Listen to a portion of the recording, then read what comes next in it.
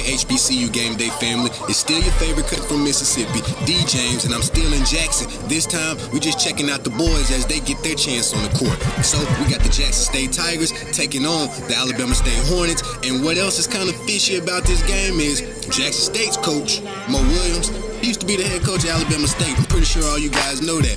But nonetheless, it has to be some emotions on both sides from him and his former players. So we know this is going to be a good one.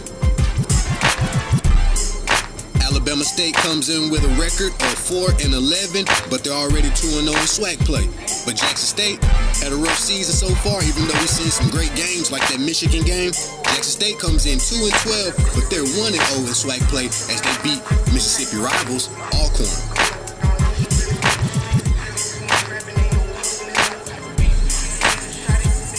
Let's get to the starting lineups, and you know I gotta shout out my boy number 2, Jordan O'Neal from Mobile, Alabama. Always a dog on the court. And on the other side, we gotta shout out my boy Ken Evans Jr. He was a freshman last year. He always a dog on the court as well. And from the beginning, Jordan O'Neal shows he's trying to get money today. And then on the next play, he gets the feed, ends up at the line. He cashed in on those free throws. And as we got down the court, they were showing some defense too. They were swatting stuff like bees were flying. A lot of people hate on coaches' sons, but TJ Madlock, he deserves all the time he gets. He flushes it down for the Hornets, 2 points. Right here, Jackson State big man Romel Manziel, he shows that he has patience. He works the play, utilizes his moves, ends up with a nice jump shot, 2 points for the Tigers. Coach Madlock still draws up plays like some of the best in the SWAC. Better yet, all NCAA basketball. But nonetheless, Jackson State comes right back out. Colty Adams shows everybody that his floater is 93% strong. What better way to show your former teammates that you're happy at your new residence? Catch it off a rebound and flush it back. 2 points for Trace Young.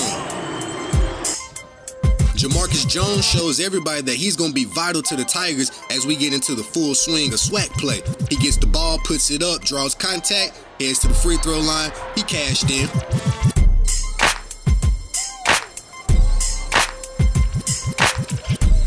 Jackson State also shows they lift weights.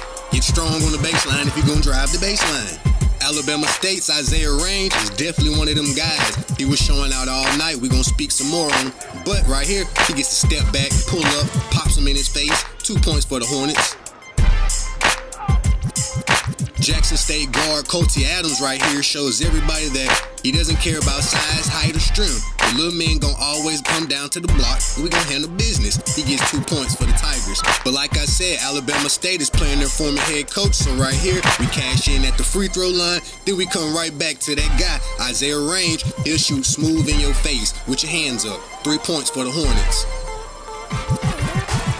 On the other end, Range is on defense, but Jamarcus Jones gets 2 more points for the Tigers. Hey, he do work on the block. That's my boy. Alex Anderson comes through floating for 2 points. Then we turn right back around. My boy Jordan O'Neal cashes in 2 more down on the low end. Side note, I saw Malachi Wideman. Will he be in the vet next year? But back to basketball. We're not talking football. Jackson State went into the half up 31-28. Coach Mo Williams kept on giving his players instructions, but Alabama State came out with the fire. Them boys ended up catching the lead 43-41, and Isaiah Range was still hooping.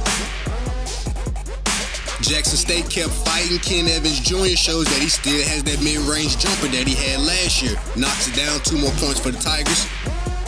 Alabama State had an answer, and I believe Coach Madlock really felt that. He put the fist up. Jamarcus Jones, like I said before, he was a big piece with his 11 points on the night. He helped Jackson State take off on a 9-0 run, which they could regain the lead in the second half.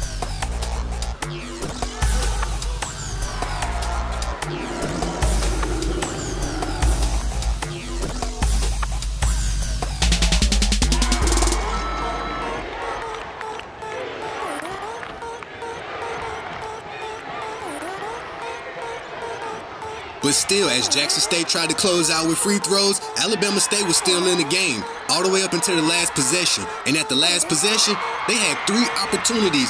2 of them really almost went in, and that last one was even closer. But your final here, Jackson State 61, Alabama State 58. Mo Williams, he did it in his first home game back at the crib. Hey, It's your favorite cousin from Mississippi, D. James, and you're watching HBCU Game Day.